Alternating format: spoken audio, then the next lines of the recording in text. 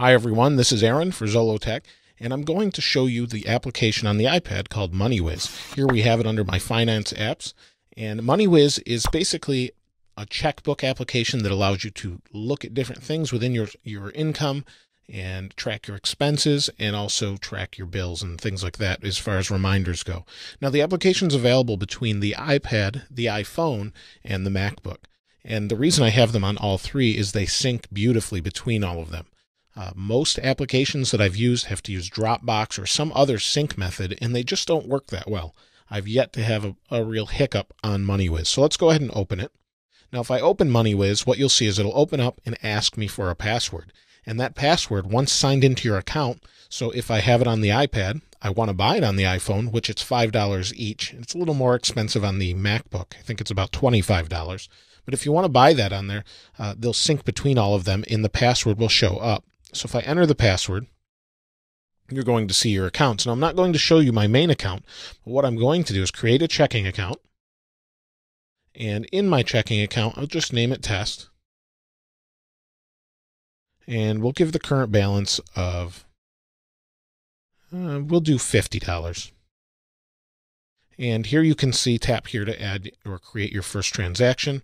We'll do an expense, and we'll say that maybe it's in a category. Here's some categories. We'll say automobile, and we'll say maybe gas. Since it's so expensive these days, although it's coming down, maybe we thought we'd do that as an expense. $35, we'll say, in gas. And maybe for you, I don't know who you have in your area for gas. You can see I can scroll through a list of different people I have. We'll pick Fast Track since that's one of the gas stations near me. And then you have the date. So once we're happy with that, if you'd like to add an image of the receipt, you can do that. Tap on the Attach Image. When we're happy with that, we click Done. If I go to my iPhone, you can see Test just showed up. If I go to Test, it's going to have that I have $15 left in the balance below. I spent $30 at Fast Track, and it's all synced. We can do the same if we go to the MacBook. If I go to the MacBook, again, it's going to ask me for my password. And you can see there is the account. Everything is synced up. Now, the nice thing about this is on my iPhone, let me go ahead and add an expense. This time, we'll do $5. Again, we'll do pay, we'll say Adobe, although that's pretty unlikely for an Adobe application. Category, how about electronics? We'll hit Done. We'll hit Done. Now, watch the other two as they update. It will take a moment, but as this syncs, you'll see it pop into both applications. And there we have it on the iPad. And in a moment, it should pop into the MacBook.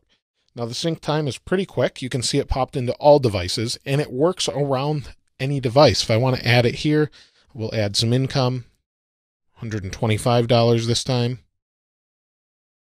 We'll just say, since Adobe's right there, we'll say Adobe. And again, this is some default things it gives you.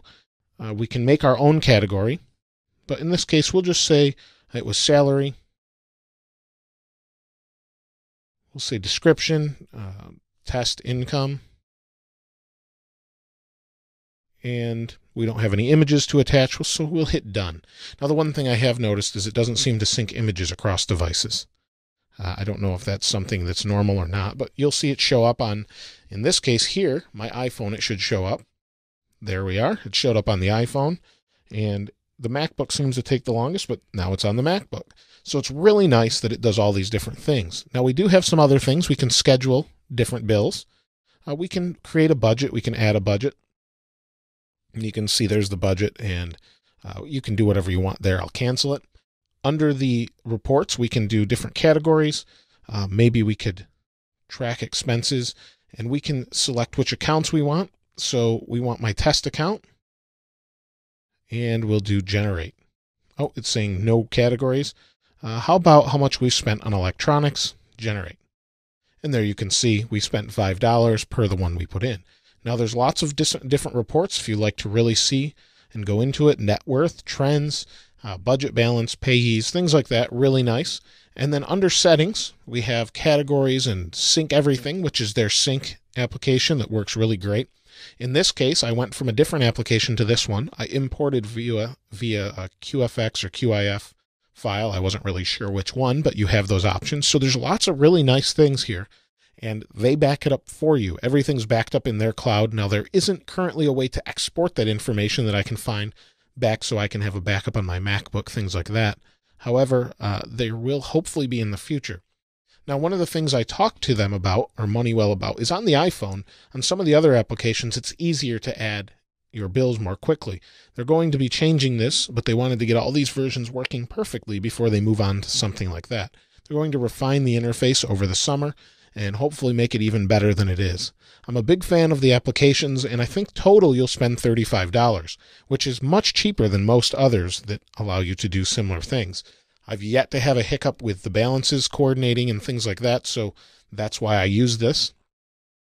And then you can see there's the accounts there. So I love the sync feature. I love the way everything works. It's simple and really does a great job. You can use it in portrait or landscape mode, but it will get rid of the sidebar basically if we move it to landscape or portrait here on the iPad or back to landscape. So overall, great application, definitely worth checking out. And if you guys have any good comments or different comments to say about the application, please place that in the comments below. As always, thanks for watching. This is Aaron. I'll see you next time.